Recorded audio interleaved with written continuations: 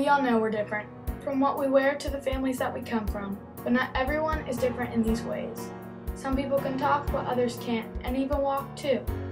Today, I would like to help you understand people with special needs. For people with special needs, the world is a much more difficult place to maneuver in. It makes it harder for them to do things you and I take for granted. To help you understand the world of special needs, I introduce you to someone with this. This person is my sister, Emma. Emma has many medical conditions. Doctors say she has severe neurological impairment, vision disorders, and seizures. Doctors call it epilepsy. She is also considered mentally retarded because she cannot talk or communicate like you and me. The doctors also say she has autism-like behaviors. Some people think this makes her dumb or unable to do lots of things, but it doesn't. My sister is the smartest person I know, and she loves to play baseball and go out to different places. She allows me to accept different people, whether it's because they have a disability or not. Let's talk about the first step to dealing with difference. Dealing with difference also includes how we treat people. Some people treat others fairly, while others don't. This is called bullying. The form I hate the most is when people start picking on a group of people that have a disability. One thing I hate to hear is the word retarded, because people are picking on kids that are mentally retarded. People like my sister. So the first step in dealing with difference is to stop hurting people that are different. Stop bullying. Handicapped people are all different. With my sister, she's lucky. She can walk while some people can't. However, she can't talk, which is hard on my family whenever she's mad and we don't know what she wants.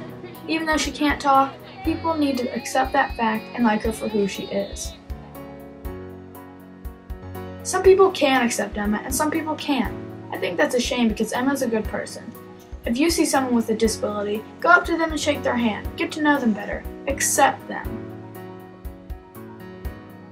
So the second step in dealing with difference is to accept someone's difference. When you go out somewhere and you hear a loud noise, you usually look and stare. But with my sister, people stare a lot. All I think about is why. But now that I've grown up, I understand why. People can sometimes be nosy. Want to know why my parents aren't trying to shut her up, or are afraid to ask questions about her in front of my family. What I would like people to do, instead of just thinking these things, is come up and ask. That's what my neighbors did. Meeting Emma for the first time, they didn't know what was wrong with her. But they asked, and now they understand how different Emma is. The third thing you need to know when dealing with difference is not just to stare, but ask questions. It's okay. Emma has a loving family. However, my mother and father aren't the only people in her life. Nilda is also involved. Nilda has been Emma's therapist for many years and understands kids like Emma. Here are some questions she's answered about Emma being different. I have been so happy to see all the changes in Emma in the last 5 years. They're amazing. Very amazing. Okay. How do you want people to see or treat Emma? Like you would treat anybody else. Is it your role to change her to be perfect or just to make Emma better? My role is to give her quality of life. And would you change anything about Emma? Absolutely not. As Nilda said before, I would not change anything about my sister.